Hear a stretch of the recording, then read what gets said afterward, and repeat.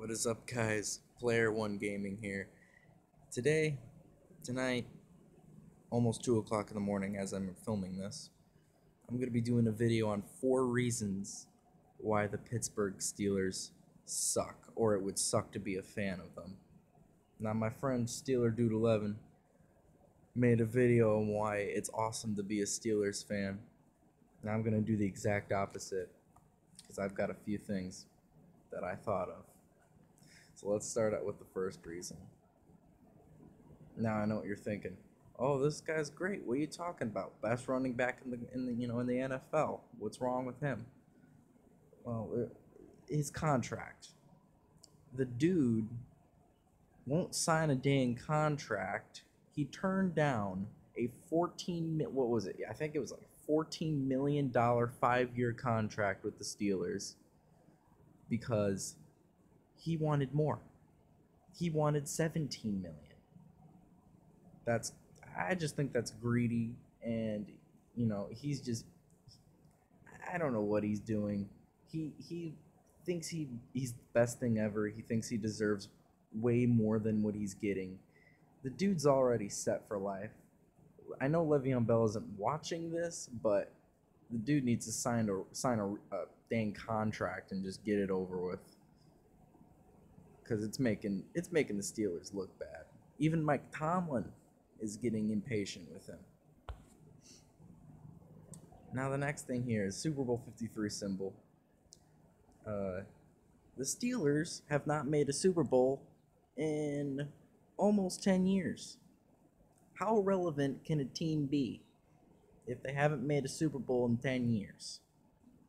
The last time they won a Super Bowl was against the Cardinals, and they beat them, 27-23, and great, you beat the Cardinals, a team that's done even less than you guys have done in the last 10 years. You found one team, but if you can't make a Super Bowl, then how relevant is your team? How great is your team? Yeah, you guys are 6-time Super Bowl champions, but you haven't made the Super Bowl in a little while. When are you going to make the Super Bowl?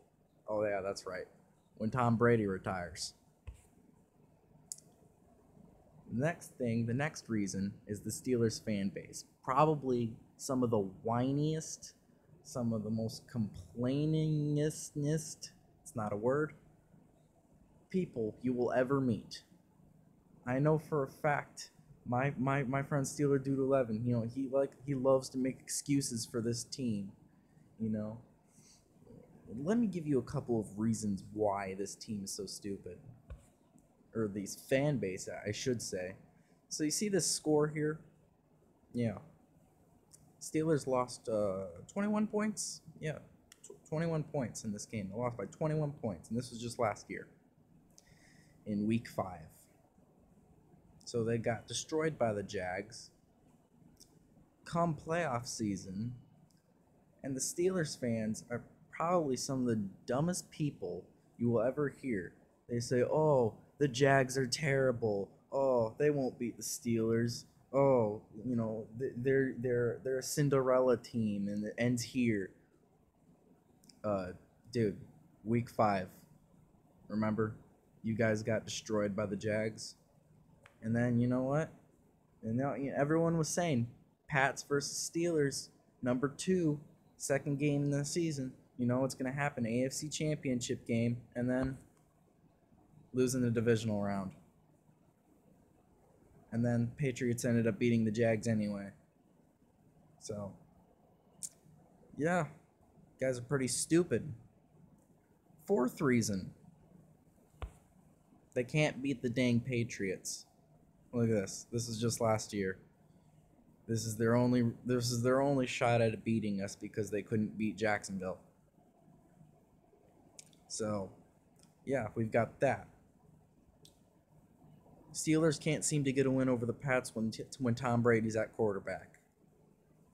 Let me give you a few other reasons. Oh, we've got that one. We got the conference championship game. Look at the score down there. 10 points in the first quarter, 0 for Pittsburgh. 9-7, 16-0 in the third quarter. They scored 16 points on the Steelers in just the third quarter alone. Look at that. Look at that. That's great. Look at that. Look at that record there. And look at their record. 6 losses. What losers? Come on, man. Oh, yeah, we got this one. 2015 game. Oh, I thought this one was hilarious. Steelers versus This is the 2013 game. Steelers versus Patriots final score. New England wins 55-31, which was the most points Pittsburgh has ever allowed in a game. The Steelers hit a historic low in a complete thrashing at the hands of the New England Patriots. The 55 points allowed sets a new franchise record for points against in a single game. I just thought that was hilarious.